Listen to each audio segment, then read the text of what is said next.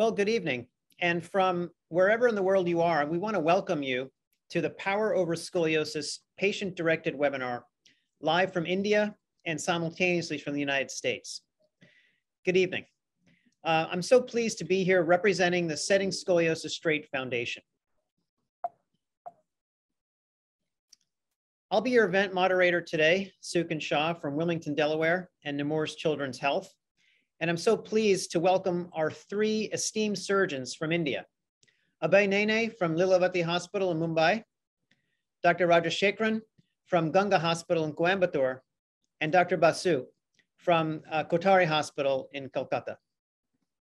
They are among the world's greatest names of Indian surgeons in spinal deformity and spinal degenerative conditions, and will serve as our expert panel, both presenting some really excellent information and interacting with our patient and family ambassadors.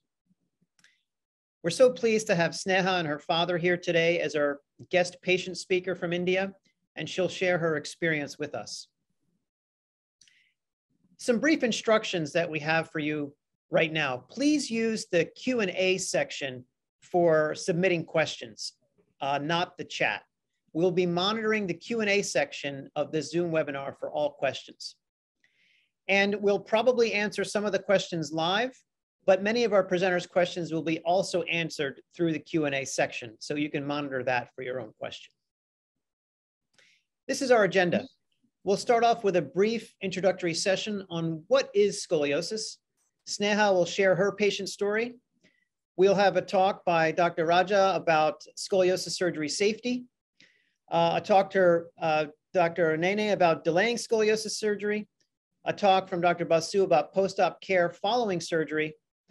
We'll have Moumita talk to us about the Cure SMA Foundation, some great work coming out of India there. And I'll be back for some concluding remarks in about 60 minutes. Briefly, I want to tell you about the great work that the Setting Scoliosis Straight Foundation is doing. We're a nonprofit organization. Many of you know the Harm Study Group for our excellent research, investigations, and outcomes.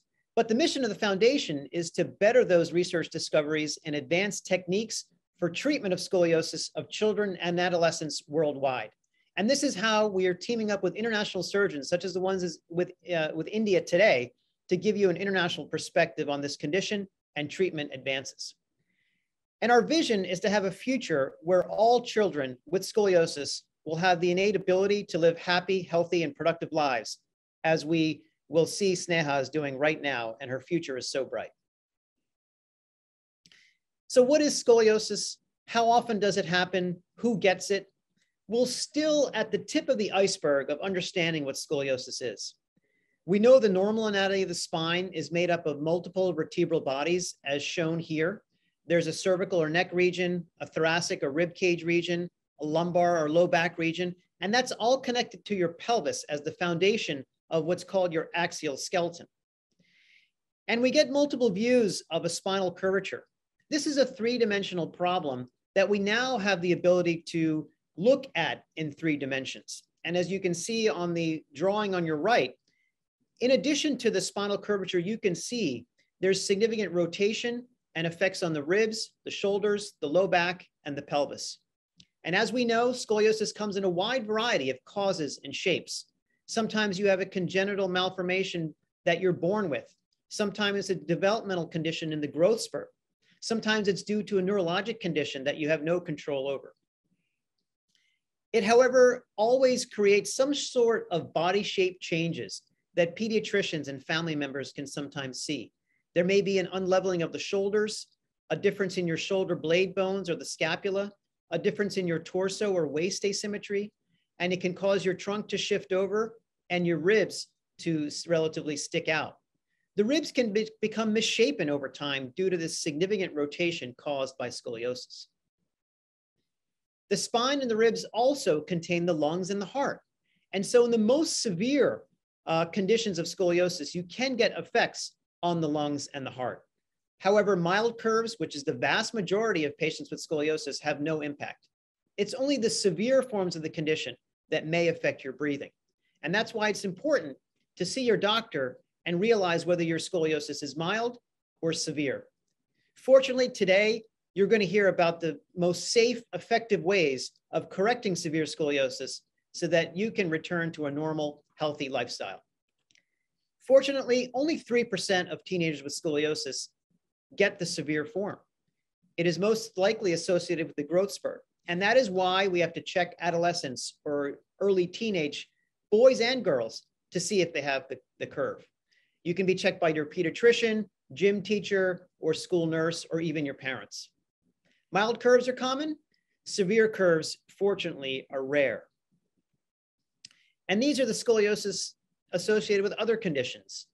And sometimes it can be quite severe, as you see in cerebral palsy in children who don't walk.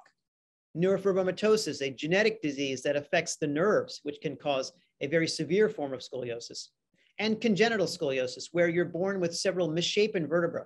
And rather than cylinders or rectangles, they become triangles or trapezoids and can cause a curve as the child grows.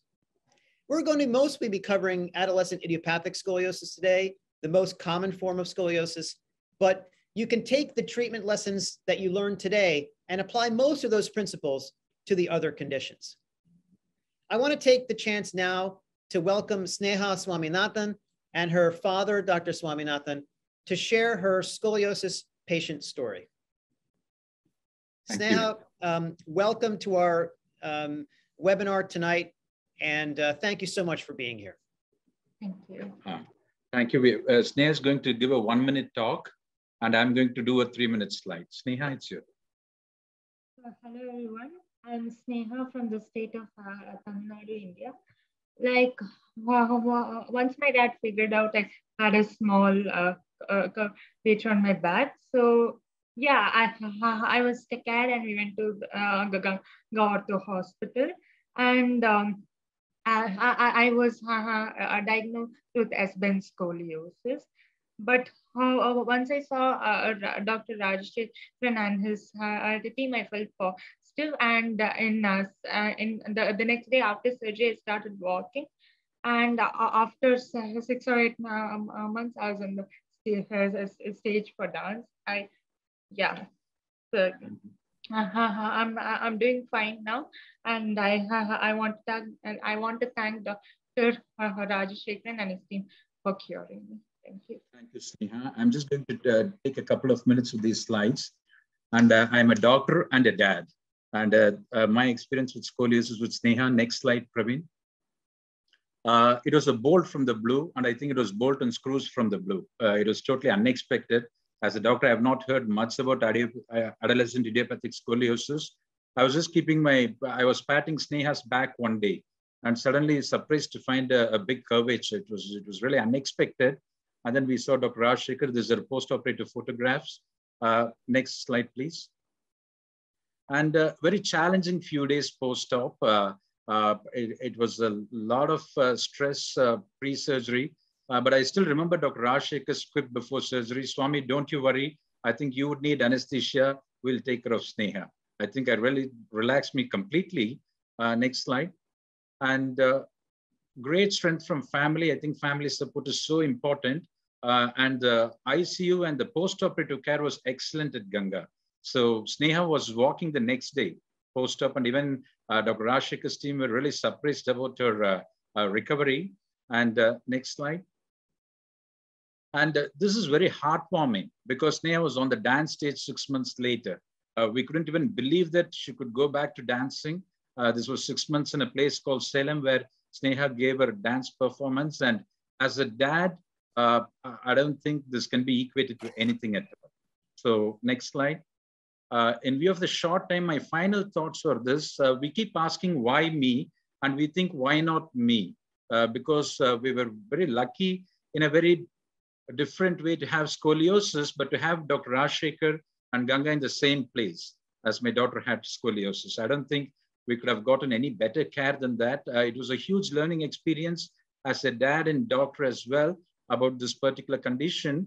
And it has certainly made us stronger over the last year. We know that we can't prevent these kind of bends in the spine because it's idiopathic. But I think if you're strong in the mind with excellent family support and a great teamwork, I think life is beautiful. There's no stoppage of what we can dream of. So We're just deeply grateful to God, our family, and particularly Dr. Rajasekaran and Ganga team. I don't think thanks is a small word for the expertise, the experience, and the care given by Dr. Rajasekaran said. And I really believe that early identification, there's still a lot of lacuna about diagnosing scoliosis. As a parent, we were clueless till there was a big curvature. I think parental education is vital. I think schools must be involved all over India so that it's a part of a routine assessment of the kid along with height, weight as well. The pediatrician should be doing it routinely. And early expert consultation is the key here, because a lot of doctors are not aware of this and they give very wrong advice, so that it takes too long a time by the time the child is seen. Thankfully, we had the expertise available locally. And I really want all of you to count us on any scoliosis meet or awareness programs across India or in the US or anywhere in the world. So thank you very much for this opportunity. Thank you. Well, thank you very much, Sneha. That was a fantastic presentation. And Swami, thanks for the comments that you made. It's great that she went through a very rapid recovery. We're using the same protocol as the United States, out of bed the next day, walking, and returned to home much sooner than just several years ago. The surgery has become very safe, very effective at the same time. I have to ask you though, you know, Raja mentioned that you were very nervous the morning of surgery, as all parents are. How did you prepare yourself? What knowledge, what access to knowledge about the procedure and her recovery did you have? And what advice would you give to other parents about what they should do? Great question, Suken. Actually, I didn't read anything. I just saw Dr. Rajasekaran, trusted him completely. Until now, I've even not read up-to-date or anything on scoliosis. So I'm just so happy that I left it to the expert. I really think all parents, you can do your Google searches, but I don't like Google being a Google doctor for all these things. I think go to the expert, trust him completely, and recovery is the rule. Wonderful. Well, that's excellent advice. We'll move on to the rest of our planned program. I'm just going to share my screen for a moment. So we are at the point now where we're going to welcome Professor Rajasekaran, who's a noted past president of the ASSI, which is an association of spinal surgeons of India, very accomplished professor, researcher, and surgeon at Ganga Hospital in Coimbatore, where he's been there his entire career. Raja, we're so glad to have you today. And hopefully your talk will convince people that scoliosis surgery has come a long way in terms of safety, and we can allay most parents' fears about what their children will go through with a very complex operation. Yeah. So let me share my screen. Is it on? Can you see my screen? Okay. Yeah, you're good. So thank you, Suken, and thank you, Sneha and Dr. Swami, for the excellent start. And I should start off by congratulating this organization, Power Over Scoliosis, for doing this, because I think it's a great need of the hour. Like Dr. Swami said that he didn't look at the Google, but I think he's an exception. I mean, people try to get knowledge of scoliosis, because once the diagnosis of scoliosis is made, and there is a huge fear and anxiety to all concerned. It's just not to the patient. Sometimes the children are so small that they are not worried about it, but parents and especially mothers and all the close relatives have a major cause. And if you leave it untreated, unfortunately, many of these children go to the other extreme of having severe curves. And we know that if you intervene in time, there is a very good option of treatment available. This is the sort of good correction that you can get. It's not just in mild and moderate curves, but even in these severe curves, it's possible to get a good correction. So there is a solution to this worrying problem. But in your practice, at least in India and many parts of the world, we get a huge number of patients with severe curves like this. And then the question comes as to why does this happen and why do people keep away from surgery? Now, of course, that could be a late diagnosis. In many parts of the world, the dresses and the attire that children wear sometimes camouflages the curves. It can be a lack of awareness, lack of medical facilities, but all these are there.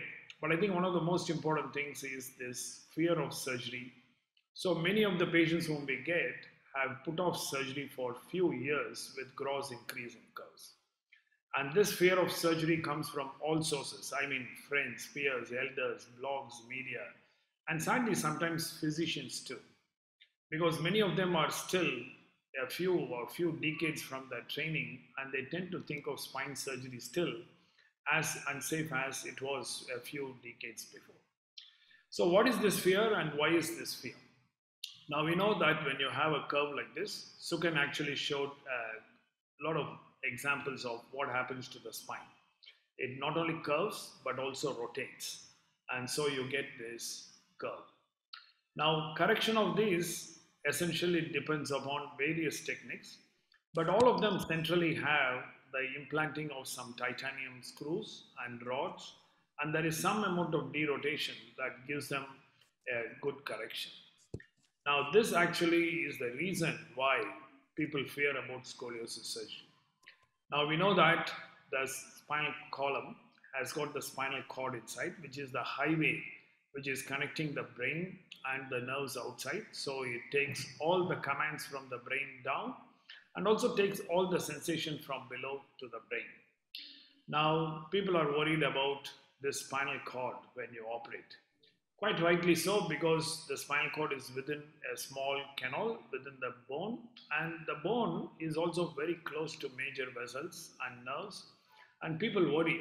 Now, if you have to put a screw through this bone, which is just 5 or 6 millimeters, and then you put in a screw, it goes very close to the spinal cord and is very close to all the major vessels. And people worry whether that could be a reason why you can get a hurt in the spinal cord or in the major vessels. So people also worry whether there is going to be an issue when you derotate the spine. It also, you lengthen the spine to some extent. Is the stretch of the cord going to give rise to this problem? And these are some things that happen. So the concerns are genuine, but I would like to say that there are so many advances in the last 2 decades that has made surgery very safe. The first and foremost is that you have a huge amount of advances.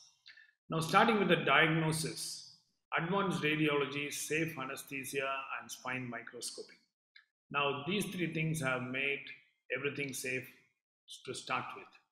Now, we know this, when you have an advanced imaging, you have your diagnosis perfect. And so there are no surprises. You don't miss any intra-canal problems or any problems with the spinal cord. And so this advanced radiology using MRI and CT helps us to understand the etiology and the curve and helps us to plan the surgery very well. Anesthesia has gone a long way. It is so safe now. Many hours of surgery is easily possible and very safely. There is very controlled hypotensive anesthesia whenever it is required, and it has become so absolutely safe that surgeries are now much better. Now, coming to the point where people feel that they are worried about placing the screws because the surgeon uses a lot of his judgment of anatomy and angles, I would like to say that even though there is a lot of rotation of these vertebrae in various sections of this curve, what has made this very safe is that there is a new technology that is now widely used called the intraoperative computer navigated technology. Now, this is almost like the same technology which allows the pilots to land exactly where they want, even on foggy days when the vision is very low. Now, this actually allows us to not only look at where we start, but it gives us a virtual image of where do you want to go, where are you going, and to the depth. And this is a virtual image. As you go in, you can actually see where is your screw, what is your relationship, where exactly you are. And that increases the safety quite a lot. Now, even in thin pedicles, quite deformed bone, it is quite easy for you to put an in-out in technique or whatever technique that you want to use. You can use it very, very well. And that has increased tremendous amount of safety when you use these screws. Now, we have done a lot of these studies, and from world over and from our center also we have published that increases the safety of your screws to a great extent, and you no longer need to be proven. The second is that when you are derotating the spine or you are stretching the cord, you have something called the intra-op continuous spinal cord monitoring, which means that placing an electrode on the brain and in the peripheral areas of your this thing, you can continuously give electrode stimulation and then look at what is happening to the rest of the areas in the nerves, how the spinal cord is intact functionally and physiologically, that it is good in taking the motor sensation down and also taking the sensations that are from periphery up. Now, this is giving you a virtual second to second monitoring of the cord. And so you can be really sure that whatever maneuver you are doing is not hurting the cord in any way. The third is some of these surgeries involve a lot of blood loss, and we now have the cell saver apparatus, which means that whatever is bleeding occurring from the patient, that can be collected, it can be filtered, and it can be processed and then sent back to the patient, which really has reduced the amount of blood transfusions that you require. So by all these things, you know that there is actually no need to fear surgery. And if any of your dear or near ones in the family have a scoliosis surgery, you should be quite happy. You can feel quite safe that all the facilities available in the modern surgery theater allows you to have a very safe surgery for scoliosis. So thank you, Suken, for this opportunity, and I would be happy to answer any of these questions. Thank you. Great, Raja. Thank you so much. I think one of our panelists has a question for you, and we'll go on to the next talk. Yeah, I think Dr. Rajasekaran, as usual, it was a fantastic presentation, and you really have allayed all apprehensions of people. Can I ask you a question here, rather? In your huge, vast experience, what do you think the parents are mostly concerned with? When a patient comes to you for scoliosis surgery, what is the most important concern you face for the patients? And what are your answers for that? Thank you for the question. And you know, it's just the short term. And then after slowly it starts sinking in their mind, they also are thinking of long term. And the short term is the safety. I mean, they are told by everybody, their neighbors, uncle, aunt, grandmother, everybody pitches in with their free opinion that, you know, surgery in the spine is not safe, and if you correct it, then it is going to have a big problem, possibilities of paralysis, everything. But what is really worrying is most of the children go to a physician, and in fact to their elderly pediatricians. And unfortunately, most of the elderly pediatricians have been trained about 3 or 4 decades before, and they always look at spine surgery as what they trained at that time. And they give a false information to the patients that, okay, you can have this surgery after the growth is over. Because the parents are worried about growth disturbance after surgery. And when the pediatrician tells them, I think it's better you have the surgery when you're 18 years old. Unfortunately, they take it as the words of Bible and then come at 18 years old with a very severe cut. So this is the main thing. Safety is at the first part. The second part is, you know, then most of the mothers start thinking about what happens to later in life, what is going to be their married life, wedding, what is their activities, professional life, everything comes into it. So I think we need to actually increase the awareness that these surgeries are much safe. Raja, that's an excellent point. And you mentioned that perhaps getting a good baseline study and following the growth of that child where curve progression and skeletal maturity intersect may be well before they're done growing and actually quite soon after the growth spurt. And 90% of a child's spinal height is obtained right after their growth spurt. And so there's very little spinal height increase after that, but the curve could actually become quite severe and really change the nature of the surgery required and actually decrease the safety profile by waiting.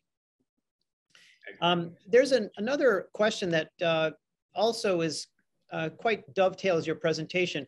What precautions do you do for transitioning a child or an adolescent that you took care of to adulthood? For instance, many hospitals in the United States, like mine, after 21 years old, I can't see the children that I operated on 5 and 10 years ago. How do you handle that problem in India? And what do you recommend for an adolescent who's had surgery in terms of long-term follow-up? Yeah. So Suken, you know about the Indian condition. So once they are your patient, then mostly they are your patients for life. So we don't have the separation that once they cross the childhood or the adolescent age, by definition of, I mean, I know in different parts of the world, it's either 14, 16 or 18, that they can't see their original surgeons and they have to move over to that. Fortunately, in India is not like that. I can see Sneha even when she is 40 years old if I am still alive. So that's not a big issue over here. And I think there is a big advantage on that because the patient-doctor rapport is so excellent. And we can see them over there. So I see all my patients. I see patients now. Just 2 weeks before, I saw a patient for a club foot, a baby of a child whom I have operated about 16 years ago. I mean, these are all the sweet memories that you have in your profession. Yeah. So we are fortunate that we don't need to discontinue on our patients. That's wonderful. And I know you didn't have time on your presentation, but we're getting several questions about lung function. In your experience and based in the literature, what can we tell families and parents about improvement in lung function after treatment of scoliosis? Oh yeah. So the lung function itself, as Suken mentioned briefly in his talk, is not a huge problem in adolescent idiopathic scoliosis, where by the time you notice the curve and they are into their adolescence, the thoracic cage has not been severely disturbed during the most important period of life, 1 to 5 years of life, when the lung maturation, it's also maturation and growth both together are not affected. So the lung function itself is a major problem in early onset scoliosis, especially very severe congenital scoliosis or very severe infantile scoliosis. So in adolescent idiopathic scoliosis, only when the curve reaches beyond 100 or very severely distorted curves, you have a lung function. So people who have the first diagnosis after the age of 8 or 9, I don't think you need to worry too much about the lung function if you're going to get it treated very early. Now, in early onset scoliosis, it is a matter of great concern. And one of the reasons we want to intervene early in these people is to restore their thoracic shape and height so that the thoracic cage volume is pretty good. So once this improves, it allows the lungs to not only expand and grow, but also the number of alveoli maturation, what we call as the lung maturation, also takes place. So the earlier the diagnosis takes place, especially if it is before 5 years of age, then one of the chief concerns and one of the main reasons we want to operate is to expand the thorax and give space to the lung. Fortunately, in patients who are above the age of 8 or 9, lung or airway problem is not a major concern. Great. Well, thank you so much. That was a very comprehensive answer. And we'll now follow with Dr. Abhay Nene, who I consider a real Renaissance type of surgeon. He's an excellent surgeon. He's a fitness guru. He's involved in music, and he really enjoys his life outside of the hospital just as much as he enjoys taking care of children with scoliosis.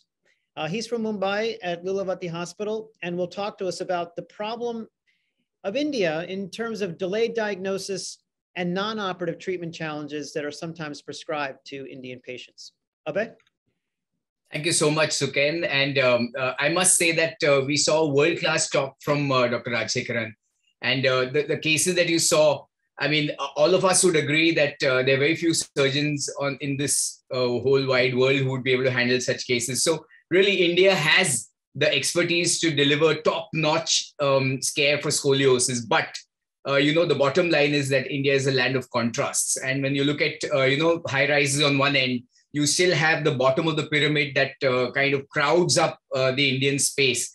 And my brief is to really give you this dark side of the problem where, the reason really why we're stuck with this problem of scoliosis. If you just glance through India's health problems, I mean, we are talking of diarrheal diseases, respiratory infections. It's very basic stuff. It's stuff that we are trying to, reduce infant mortality and perinatal mortality.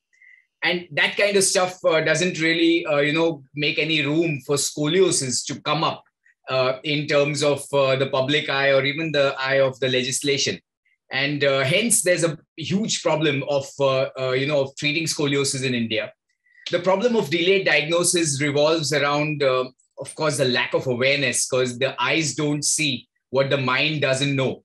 And this kind of depicts literally and figuratively that the eyes really don't see, because Indian traditional clothes tend to cover up the torso in a way that scoliosis doesn't get recognized, outside of the family, and even the family tends to turn a blind eye. And it's most scoliosis surgeons in India would agree that girls come seeking treatment closer to the time of their so-called arranged marriages, which is well past the 20 age mark, and that's too late. And that's simply because the scoliosis has not been noticed by the friends or the peers of the patient because of the kind of clothing we wear. And of course, the mind is not aware. So we are not looking for scoliosis because we are not aware of scoliosis because of the general apathy in the country. And, because the way we are living our life in the country. I mean, India is largely a rural state. I mean, more than 70% of India lies in the rural population. And unlike some of the Western counterparts, rural India is really struggling in terms of resources, though things are rapidly changing. And I'm proud to say that, over the last 10 years, there's been a sea change in the way the overall standard of living in the country is coming up. In the rural population, there is a general lack of awareness for sure. And in fact, I say this even in the urban population, and there's a popular slide that Dr. Menon continues to show, where the front page of a magazine suggested that heavy school bags are the cause of scoliosis. Most people feel that scoliosis is really not scoliosis. It's just that the kid is lazy and lackluster when she sits in front of the screen. And then there is the myth about scoliosis being a curse from God. And that myth actually transcends cultures. We have the ancient curse of Kubja, the lady with the first lady described with scoliosis, who was actually treated with traction by Lord Krishna. And it's even now suggested that if you have scoliosis, you're a cursed evil being or, a demon of sorts, and people tend to, neglect any kind of treatment. As far as school screening is concerned, which becomes the cornerstone to actually diagnose scoliosis early, again, you can see that when you look at the handbook given by the Ministry of Health of the country, operational guidelines for school health under the Ayushman Bharat scheme, and that's the 2018 edition, which is the 2018 edition, which is a newer one. It still talks of deworming, malnutrition, anemia, vision issues, infectious diseases. So the top of the heap is life-saving issues with the kids. And really screening for scoliosis does not tend to feature in our school screening programs, leave alone prenatal diagnosis. I mean, the figures in India are staggering. India has the highest number of children with birth defects for the obvious reasons of malnutrition and poor prenatal hygiene. And approximately 1 in 33 infants have birth defects. And it should not be so hard to pick up spinal birth defects in the first trimester of screening and treat them at the helm. But the problem here is that when you look at the Indian data, less than 1 in 4 pregnant lady has even one ultrasound done through her pregnancy. So leave alone getting an early prenatal diagnosis, you're talking of not even getting a very, very basic ultrasound done throughout your pregnancy through the delivery. And that is that's something that puts spade to our hopes of early diagnosis. Having said that, our parent association, the Association of Spine Surgeons of India, again led by stalwarts like Dr. Rajasekaran and Dr. Saumyajit Basu, we have launched a program of early diagnosis in schools, and this is fast picking up. Dr. Chabra and Dr. Shankaracharya, the current president, have spearheaded this movement, and we made videos that have been circulated across the schools, and a lot of willing school admins have come forward, and the school screening program has truly taken off, but the results would take some time indeed. What about non-operative treatment, which really revolves around early diagnosis, because the non-operative treatment of scoliosis is best done when you have the child up and early. Because we have a problem of early diagnosis, again, non-operative treatment doesn't really come to pass. But then we have casting and bracing, which also, are used in curves that are early, that are soft, that are supple, and not curves that present late. And like you saw from Dr. Raja's slides, and most of us keep seeing at the hospitals where we work, most kids come in with really horrendous deformities, and there is no question of non-surgical treatment in these kids. Kids who come in early would definitely benefit with exercises, physical therapy, all forms of targeted exercise programs, sometimes bracing, and in the real small kids, casting, but that does not seem to work. And again, in Dr. Raja's own words, India falls woefully short of specialists. So even if you find a kid who has an early onset scoliosis, for that kid to reach out to the appropriate caregiver becomes a huge problem. And we are probably 10% of the specialty surgeons compared to a modern country. And, to access this healthcare is very hard for a child with early onset scoliosis. And as far as bracing and casting is concerned, we have all sorts of problems. Our humid and hot weather precludes using casts, and people are not compliant with casts. Even braces for that matter. Kids tend to grow out of their braces very fast, and they need quick changes. And that involves multiple trips to the scoliosis expert, which is difficult because they come from rural backgrounds or villages, and just getting to the cities to get their cast change is a problem. And of course, the cost involved, not only in the transit, but even in the care, becomes very difficult. And, these are kids that have, the ones that I've shown on the screen are kids that have suffered because of poor compliance, rather than because of, lack of awareness. So I'm here trying to highlight all the problems that we have with scoliosis surgery in India, because we can't have early diagnosis, and because the role of non-operative treatment becomes so limited. Having said that, I think it's webinars like these and associations like ours, the Setting Scoliosis Straight organization, which goes straight to the public and tries to open the public eye on the problem of scoliosis, we will give solutions for this, and hopefully, we'll find our local methods to overcome the problem, which is so global and so, so universal, and yet so innate to our country. And thank you to the organization that, we are slowly letting the ball roll in this big wide field of problems in scoliosis treatment in India. Thank you so much. Thank you, Abhay. We'll take a question from our panel, and then there's a question in the chat that I'd like to direct towards you. Yeah. So Abhay, thank you. Great talk as usual. You started with the words bottom of the pyramid, and also told about awareness. So in your practice and your opinion, what do you think is actually deterring people from coming at the right time? Do you think it's cost, lack of finance, or lack of awareness? So I think it's a combination of three things. Of course, lack of awareness is number one, because they don't even see the scoliosis. But it's also the entire burden revolving around getting the child from a remote place to a large city. How do you house the child? How do you house the parents? What sort of cost is going to be involved in the treatment? And then the mediators involved, the local doctors, so to say, who tend to say that there's no treatment for scoliosis, or you got to wait, like someone at the chat box mentioned, you're asked to wait till you're a late teenager, and there's no correct counseling. And when it comes from a healthcare professional, it gets interpreted as the truth. And even though there is a willingness to go to a city to get their problem sorted, they really don't reach out. So the solution, in my opinion, is for us to reach out to them. And our Spine Foundation has been doing that for the last 2 decades now, that, we go to small remote villages, and we are actually doing scoliosis surgery in remote villages, and doing it at a very low cost, and, taking the fear out of people. And your best ambassador is going to be a patient who's been treated by you in a village, in a setting in that village. And that seems to be, percolating across the populace. Yeah, Thank you, I'm Abhay. really aware of the good work you're doing. Congratulations on that. Thank you, Abhay. You touched on fears, and we sometimes see that some people are in denial because they don't want to know actually what's going on. And Catherine asked an excellent question. We talked about the parents' fears and expectations and how to manage that through education. But what about a child?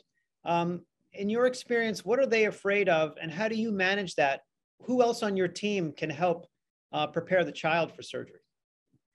That's an excellent question, and we were raised in spine surgery talking to parents about the kids' surgery. But today in 2020 in Bombay City, it's a sin if you do not talk to the child straight up, because the children are so well versed. And I had a girl coming and saying, I don't want that Harrington rod in my back, like a little teenage girl saying that.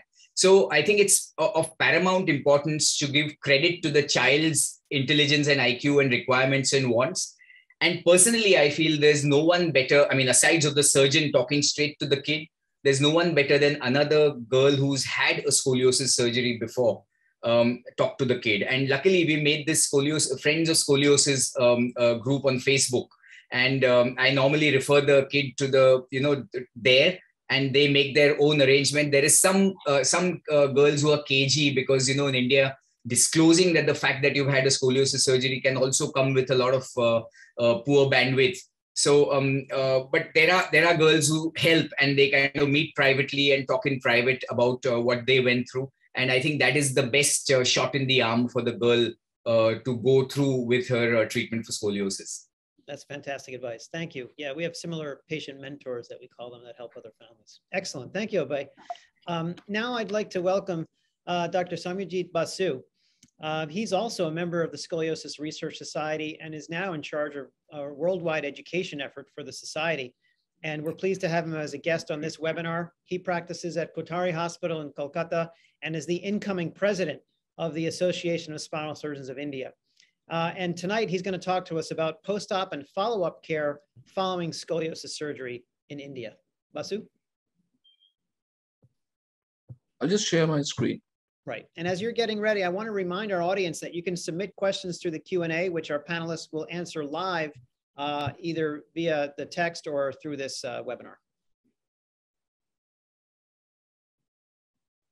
Is my screen visible and am I audible? Yes, perfect. So thanks, Suken, for the nice introduction. And I would take this opportunity to thank everybody who set this webinar up, because this is a patient education webinar and something which actually should be done more frequently. And I'm grateful to Setting Scoliosis Trade Foundation for making this happen.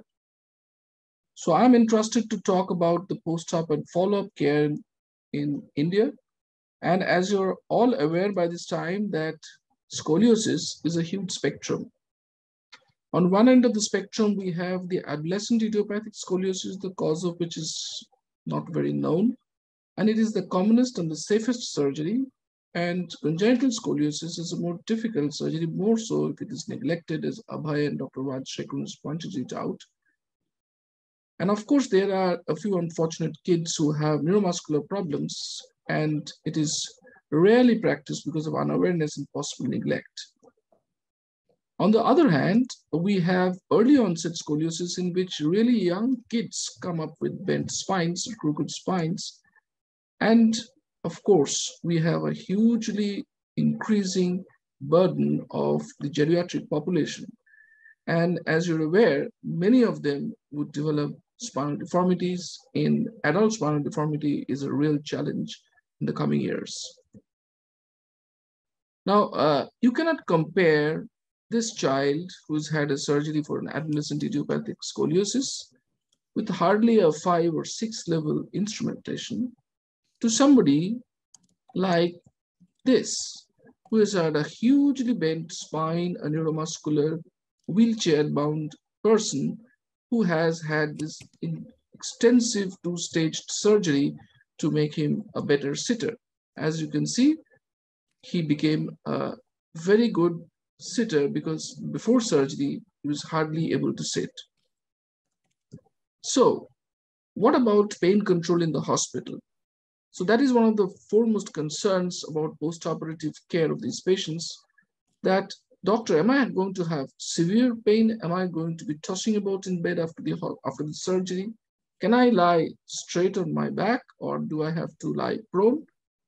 So usually the patients will have several attachments like monitors and IV lines and a drain pipe. But by the second day, most of these attachments are out. And by the third day, usually the IV channel is also out because the oral medications are started. So parents ask me what to eat and drink. Usually food and beverages can be consumed in a day or two, and fluids given intravenously would be stopped after the stomach moves. Now, there is also a lot of apprehension regarding what happens to the huge incision from top to bottom. Firstly, it is not always a top to bottom surgery on the back. It might be a very small surgery, for example, in a kid who has an extra bone and that needs to be removed only. It's not a big surgery or not a big incision. But a large bandage is usually, which is called a surgical dressing, will cover the incision wound, and the bulky dressing is converted to smaller dressing by the time the parents go home. This is an adult who underwent a scoliosis surgery involving the lower half of the spine, and as you can see that she goes back home with a well-corrected spine with the bulky dressing, but just before going home, it's changed over to a smaller one. So the standard question which comes up for all patients is, when do I move around? And over the last 5 to 10 years, as Suken pointed out, we've been very aggressive in mobilizing these patients out of bed early.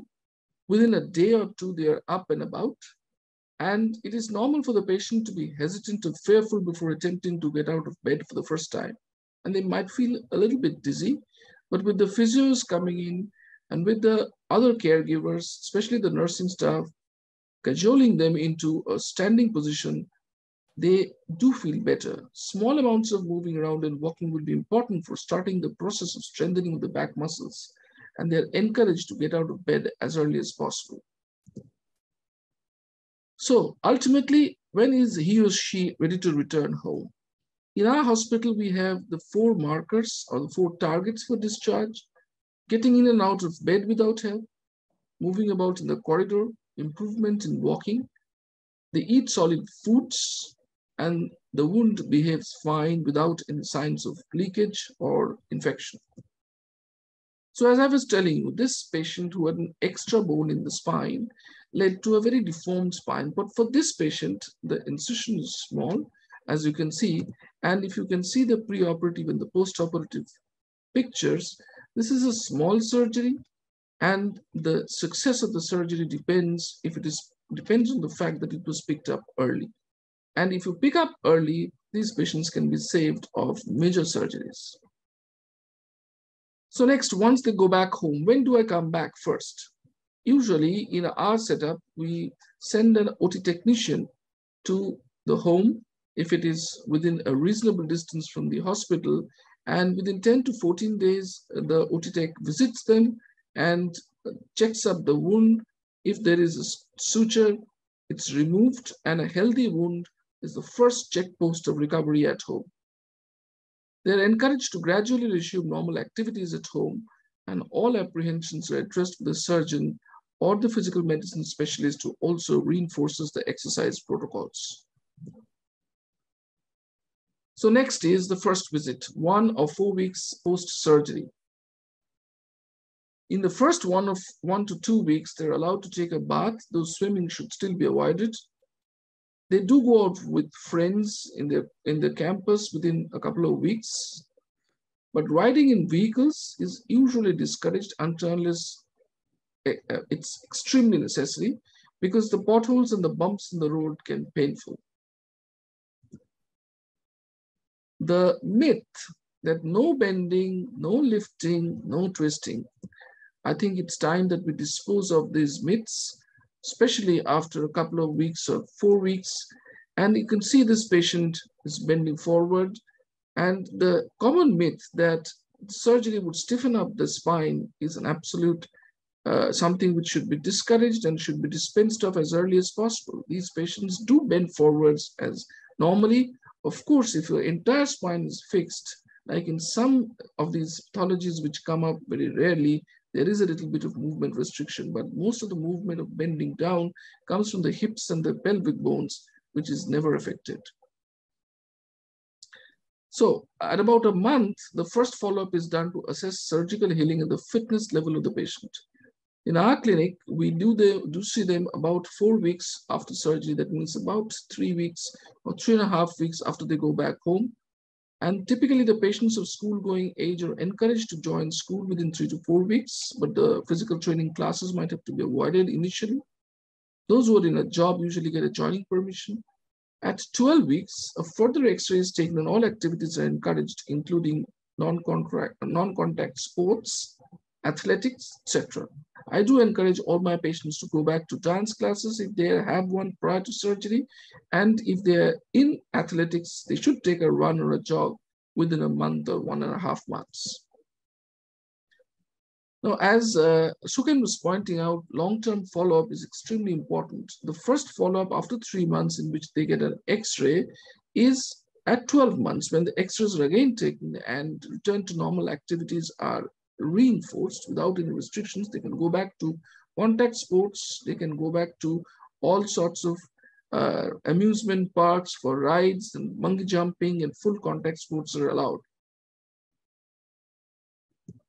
Now, for example, this patient would have a small limitation of activity for entire bending forwards or wearing the socks. She might have to sit a little bit to one side for putting on her socks. But that is what is important to realize, that this long surgery would have been avoided. Though she has an excellent cosmetic outcome, these long surgeries should be avoided, and they could be avoided if they are picked up earlier on. So this patient's parents came to us when the patient was in a marriageable age. And in spite of the fact that the parents know that this child has a deformity from adolescence, from 13 years age, and he was extensively counseled about the fact that 90% of the truncal growth of the spine is completed by 13 years. She did not undergo surgery until unless she came to a marriageable age and she had to undergo a long surgery. Long-term follow-up is imperative.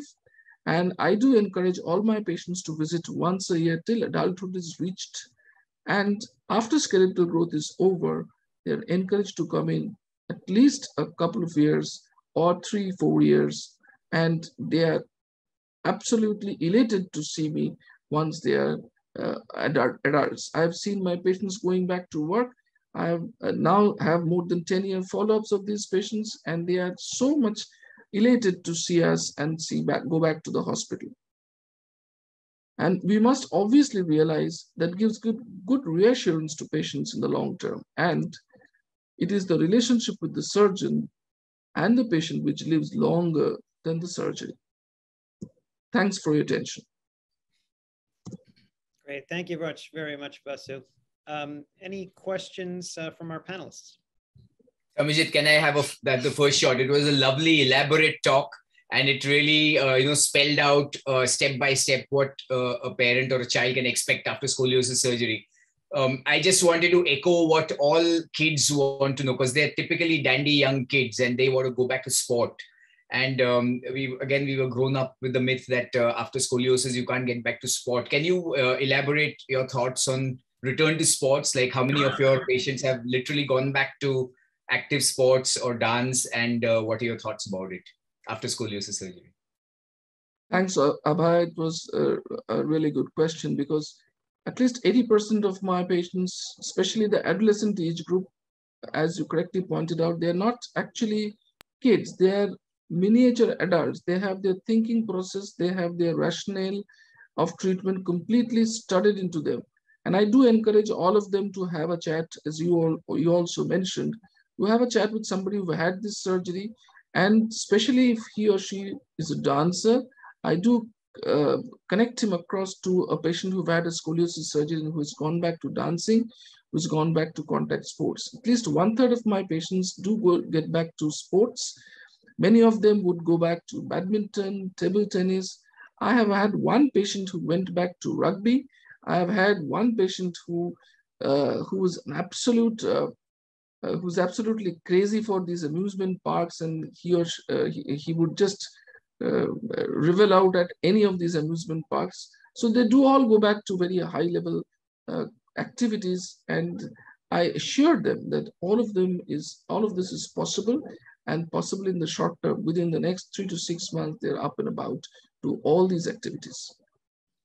Excellent. That's very encouraging for our young patients and their families. In a prelude to Moumita Ghosh's next talk on SMA, I'm seeing a lot of questions in the chat related to SMA. So Basu, I'll just have to ask you 2 quick questions. With regard to neuromuscular scoliosis, we didn't talk much about the preoperative workup. For AIS, it seems pretty standard. We get our x-rays and bending films and some photographs perhaps, and the SRS outcomes questionnaire. How is the workup preoperatively for neuromuscular scoliosis different? Do you do any lung function studies? Do you do any bone density studies? What other preoperative workup do you do for those patients? And can you briefly comment on treatment of SMA scoliosis, because we're seeing a lot of questions in the chat box. Well, thanks, Suken, for coming up with this. And as you yourself are aware, having worked in Children's Hospital for so many years, SMA is an important neuromuscular scoliosis which comes up with a spinal deformity, and the percentage of patients who have spinal deformities in SMA is nearly 80 to 90%, other than those very few lucky ones who have very smooth disease, shall we say, or very early detection. And now that we have some very good medications, there is a hope that in future the percentage of scoliosis would come down. But having said that, the neuromuscular kids are a completely different ballgame from the adolescent kids, because they are not that much fit patients. They are ill, and they are ill not only from the neuromuscular point of view. They have thoracic problems. They have frequent chest infections, so that monitoring the chest function, the pulmonary function, is critically important. Secondly, many of them have nutritional problems, and these nutritional problems, especially malnutrition, is an issue. They have to be addressed, and a proper specialist and a dietitian needs to be roped in. And thirdly, from malnutrition as well as the lack of activities, these bones are typically weaker and they are osteoporotic, which means that the purchase of screws might not be adequate. For this, a routine bone density checking preoperatively is mandatory. And we do have some special screws which needs to be pulled in when we are doing these surgeries. And finally, it is the most pious task of the specialist to involve the parents from a very early age. These parents must not think that these children have no hope and despair is written on the wall. These children are excellent people. I mean, I have had the opportunity to interact with SMA kids, and thanks to Moumita, we have an SMA foundation up and about. And these kids are exceptionally talented. They are very good painters. They're very good singers, and they are so beautiful kids to talk with. So they must be counseled about the fact that your sitting balance is going to be much improved. Their parents need to understand, and their apprehensions and anxiety needs to be addressed to understand that scoliosis surgery makes the life of the kid much better. Thanks, Suken, for pointing this out. Absolutely. There's several other questions in the Q&A box, so I'll defer to you to answer those in the Q&A. But you mentioned that, and I find that very common in certain other syndromic conditions such as osteogryposis and osteogenesis imperfecta. The body and the skeleton may be devastated with the orthopedic conditions, but cognitively they are very far advanced and really deserve to be heard. So thanks very much for that. Our next guest, Moumita Ghosh from the Cure SMA Foundation. Some really exciting work coming out of SMA, and a very noted Indian entrepreneur, basically self-funded drug treatment for SMA intrathecally throughout the world. So we'd like to welcome Moumita. Thank you, Suken. So I'm Moumita Ghosh, co-founder and director, Cure SMA Foundation of India. It is a parent-led organization, mostly run by parents and self-funded, as you said, and works for the welfare of individuals suffering from spinal muscular atrophy. So I'm really grateful for the opportunity by setting Scoliosis Trade Foundation, because in SMA children, the children who are affected with spinal muscular atrophy, scoliosis is a major complication, and as Dr. Basu said, that almost all children suffer from scoliosis, and there's a lot of lack of awareness and myths and fear that children, most of the children do not go for scoliosis study. So I will briefly share my journey. I will briefly share my journey with scoliosis, because my journey with scoliosis starts with my daughter, who is 11-year-old and who is also suffering from spinal muscular atrophy. And she was diagnosed with spinal muscular atrophy at 1 year of old. And as the muscular atrophy, I'm just telling briefly that a portion of spinal nerves get atrophied, and which controls all the muscles of the body, and muscles are mostly hypotonic, and they are not able to hold the spine straight. So spine start bending as they grows up. So we noticed the bending of spine in my daughter when she was 4 year of old, and we immediately discussed with her neurologist, who is a pediatric neurologist with neuromuscular specialization. And then we did a whole spine x-ray, and we found that she has a mild scoliosis of 10 to 12 degree. And she suggested us to use spinal braces. But as you know, all the parts of India is not well infrastructured to deal with these conditions, this orthosis, these braces, and all these things. We used a brace which was not rigid one, and within 6 months, when we went to see our doctor next time, her scoliosis increased to 22 degree.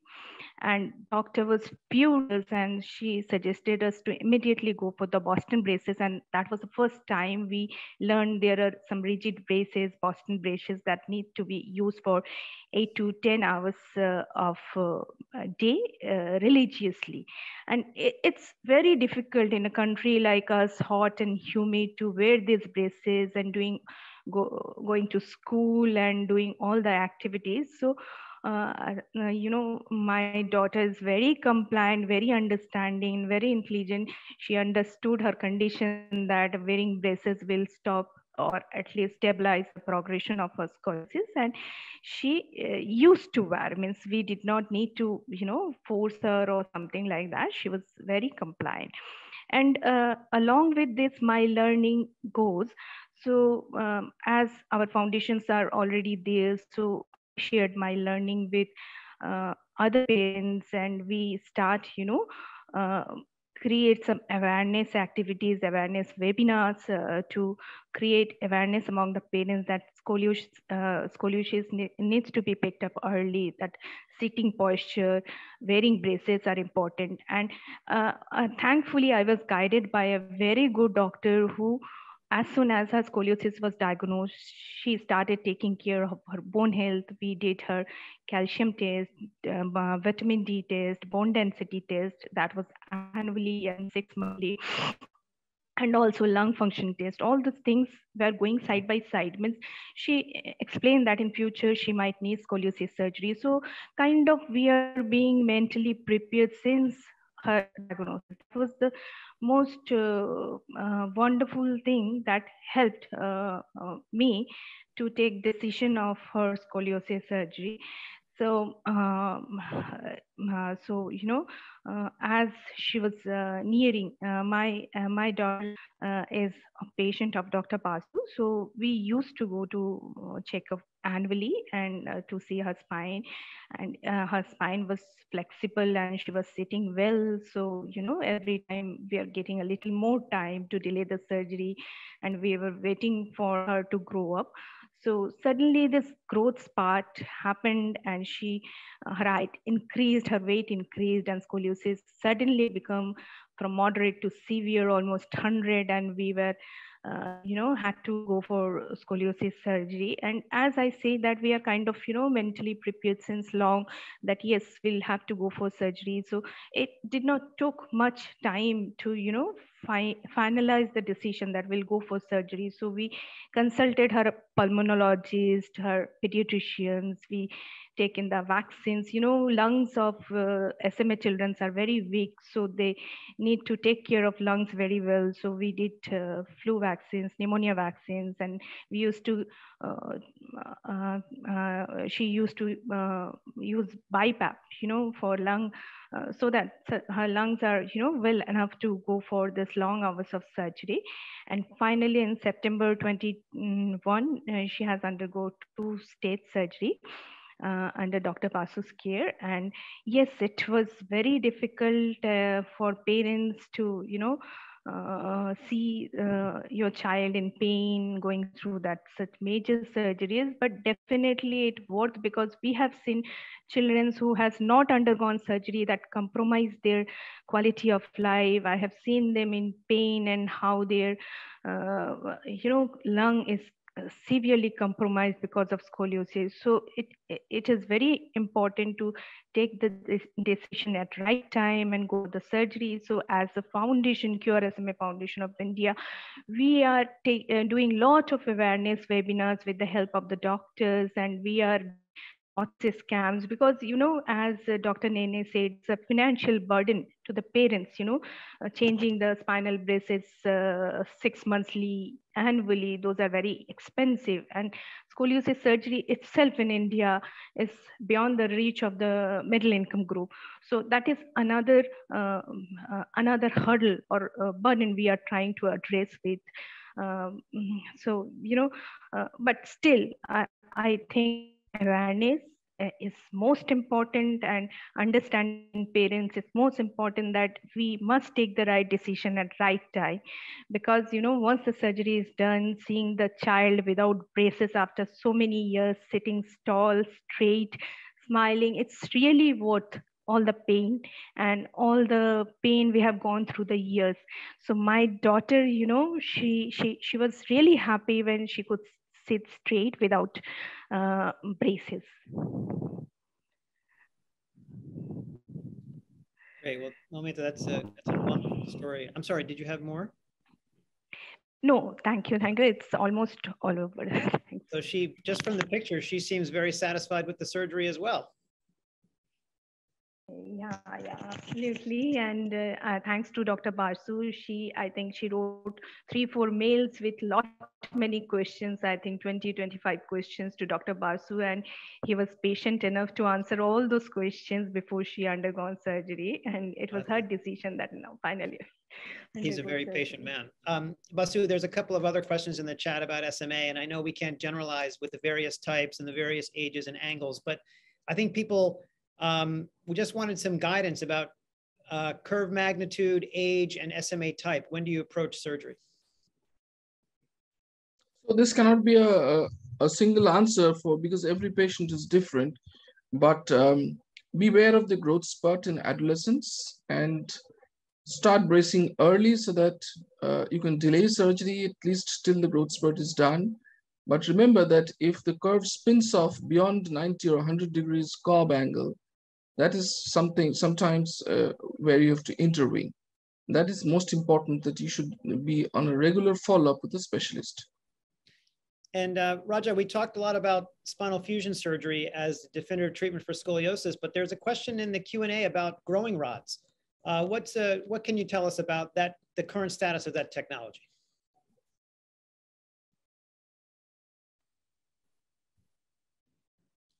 Raja or Abhay, do you want to answer that? All right. I mean, Abhay, do you want to take it or? No, I'm good for you to take it. Yeah. Okay. So, one of the primary concerns about scoliosis surgery is that very often a large number of segments are fused, and it's okay if the child has already crossed 10 years, as Suken initially said. By that time, most of the spinal growth is over, and whatever you lose, the very little you lose, but you more than have a gain for it by when you straighten the spine, the children are more taller. In fact, one of the first things which most of the children love after the spine surgeries, they always say in the first 2 or 3 days of postoperative period, I'm almost 1 to 1.5 inches taller. So that age group is not a problem. But if you're operating on the very young, like 3-year-old or 6-year-old, then you don't want to fuse the large segment of spines. And there you have a good, a new technique, or it's an old technique, but it's where you put in a rod at the top, you get a fixation points at the top and fixation points at the bottom. And then you connect it with a rod which is not exposing the spines in between, spinal segments in between. You pass this through the subfacial or submuscular plane, and then every 6 months, it varies, but generalizing it's about 5 to 6 months, there are many techniques by which you just make a very small incision and you can elongate the whole apparatus, the construct, so that it does keep up with the growth. And you can keep this going till the child reaches 10 or 11 years of age, when a definitive surgery can be done. You have 2 types of these growing rods. One is the magnetic growing rods, which has just come into normal usage for the last few years. You don't need to do interventional surgery every 6 months, but there is a magnetic apparatus and a method by which you can slowly make it grow by just placing a control apparatus at the top of the skin, overlying the skin. The other one is the manual, where you need to do a small surgery every 6 months and make it grow. Now, both these are very useful. It has its plus and negative points, but they are a big boon when you have to operate on children who are 4 to 5 years of age. Great, thank you. Abhay, anything to add on that? When should you convert from your non-operative treatment, such as bracing, to need surgery? Do you have just a quick guideline on something like that? I think it's a race between growth and growth of the child and the growth of the curve. And it's about surgeon skills also. So I would like to stretch my non-operative treatment to move to surgery as late as possible while I can still correct the curve. So there's no, I think it's a blurred line, but that's the best answer I can give. Right, but the key principle is following that patient with routine x-rays and surveillance, not going away and coming back when the child's fully grown. We need routine follow-up for that. Well, I really want to thank our panelists, Abhay, Raja, and Basu, for some amazing content, and certainly our patient ambassador and our family ambassadors for giving us a real look at the other side of the curtain, as we like to say, to really hopefully give you reassurance that treatment of scoliosis in India is certainly safe and effective and would be a great option for many of the patients throughout the world. I want to thank you for attending this webinar sponsored by the Setting Scoliosis Straight Foundation. And if you're grateful that this event was important in your education and understanding of scoliosis, I would urge you to give to the cause as much or little as you would like, either through the website, www.settingscoliosisstraight.org, or by texting scoliosis to 41444, and going to the website to really see what other content, patient testimonials, and education we have. There are also other ways to support Setting Scoliosis Straight Foundation, and that's through Amazon Smile. If you direct the foundation as the benefactor of your purchases on Amazon, 0.5% of your purchases will go to the Setting Scoliosis Straight Foundation. So sign up today. And finally, special thanks to our sponsors. Without our corporate partners, we could not pull off events like this and do the great research that we do to help patients long into the future. We have upcoming patient educational events, 4 more international webinars this year. So visit our website for more information and to learn more about scoliosis in general. You'll get a survey about this webinar, and in order to make this better, we need your feedback. So please submit your comments and suggestions for making this educational event better in the future for other patients and families. I want to thank you very much, our sincere gratitude for being here, and I wish you an excellent, healthy year ahead.